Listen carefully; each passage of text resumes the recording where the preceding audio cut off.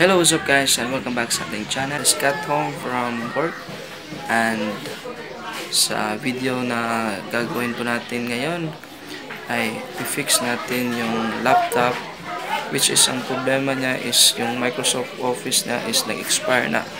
Dahil kagagaling ko lang sa opisina, sa trabaho, magbibihis muna tayo bago natin ipatuloy yung ating gagawin tutorial.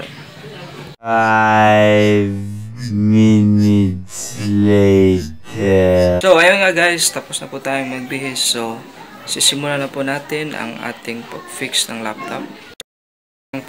Ano nga ba yung nangyayari once na hindi natin na-fix yung problema sa pag-activate ng ating Microsoft Office? Okay, so before we proceed to our tutorial, discuss muna natin kung ano nga ba yung Microsoft Office, ano ba yung mga application na included sa Microsoft Office. So actually yung Microsoft Office, ito yung ginagamit natin sa paggawa ng mga spreadsheets, documents, at mga slides or iba pa. So ang Microsoft Office includes the Microsoft Word, the PowerPoint, and yung Excel at OneNote, Publisher at iba pa. So to activate our license at the Microsoft Office, so first thing we need to do, we'll open Microsoft Word sample. So ang Microsoft Word is used for creating documents.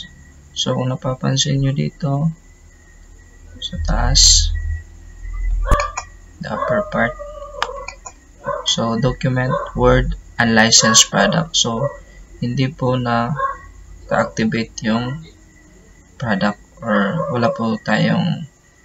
hindi po tayo authorized sa paggamit ng product because wala po siyang license. So tingnan natin dito sa account niya.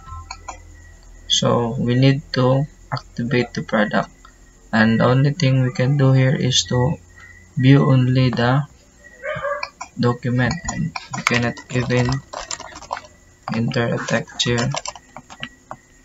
Hindi tayo pwedeng mag-insert ng picture, tables sa design, wala tayong magagawa, only view lamang. So pwede nating gamitin ang office.com but for a limited time lamang, at kailangan natin ng internet. So if we need to will activate this one, kailangan din natin ng internet at kailangan natin mag-sign in sa Microsoft Office or create an account, but hindi to assurance na mag-work yung Microsoft Office. So ang gagawin natin, kailangan nating i-activate yung product. So again, kahit sa PowerPoint hindi natin magagamit. So yan ang mangyayari, nagpa-pop up sa notifications sa screen natin yung notification na ganito, sign in to set up Office. So what we are going to do right now is kailangan natin i-activate yung Microsoft Office para magamit natin yung mga application. So ang ituturo po natin sa inyo ngayon is kung paano i-activate ito ng libre.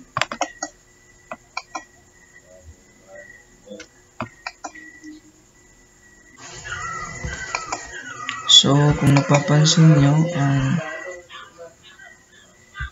version po ng Microsoft Office na ginagamit dito is yung Microsoft Office Professional Plus 2016. So ito po yung Microsoft Office 2016 na ginagamit niya. So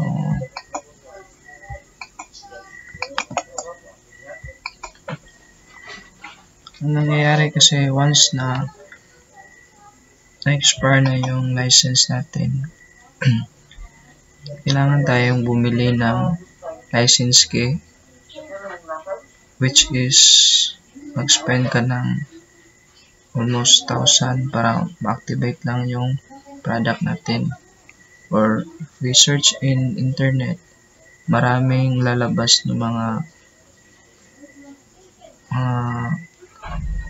license key na hindi naman talaga natin magagamit. And then